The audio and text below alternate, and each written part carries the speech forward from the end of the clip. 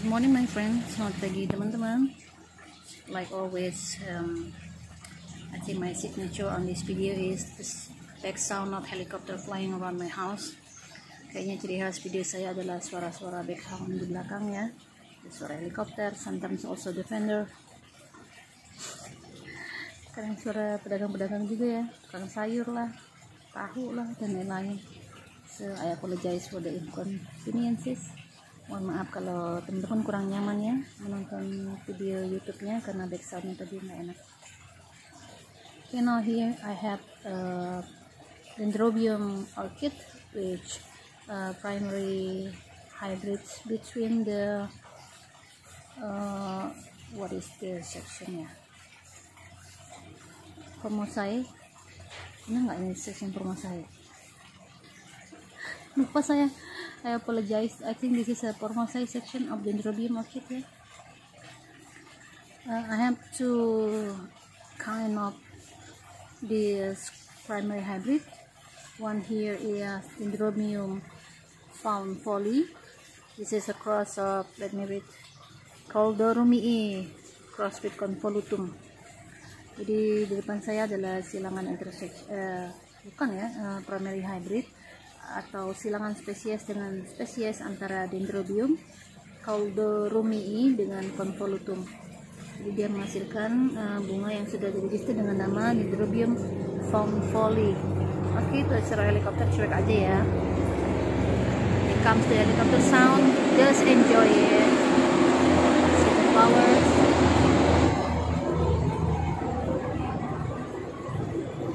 The flower size are quite small.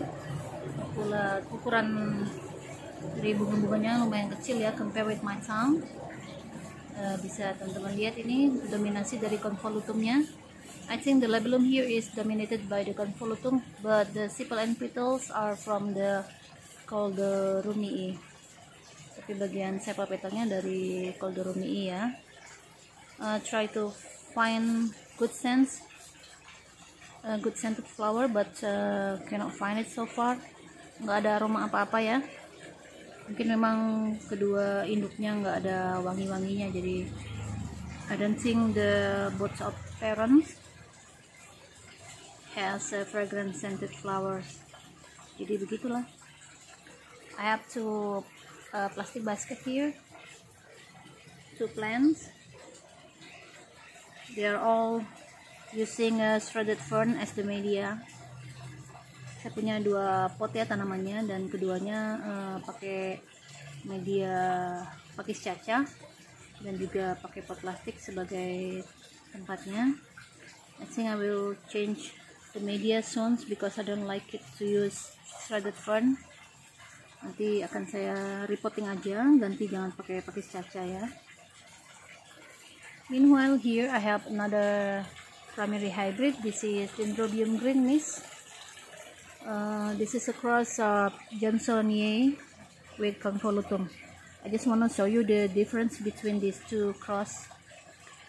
Jadi kalau dibandingkan ya antara dua silangan ini, yang ini sekarang adalah green mist, sedangkan yang kanan tadi Fawn Folly. I'd like to show you the difference between, hold on, the flower here where the green mist actually has bigger flower. Kalau green mist dia pohonnya lebih besar. Maksud saya bunganya ya. Hold on. Mosquito bite. Hahaha. Maksud ya. Okay. Perhaps you can see the flower here. Lihat ya ukurannya. So the green mist is bigger.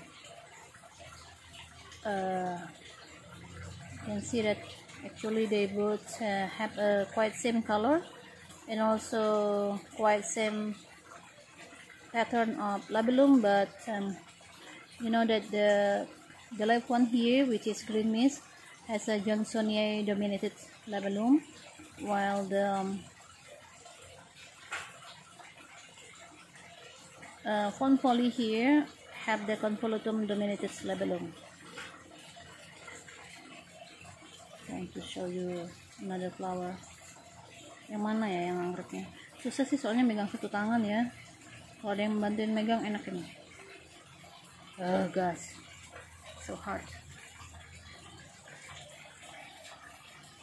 But actually, you can compare the plant here.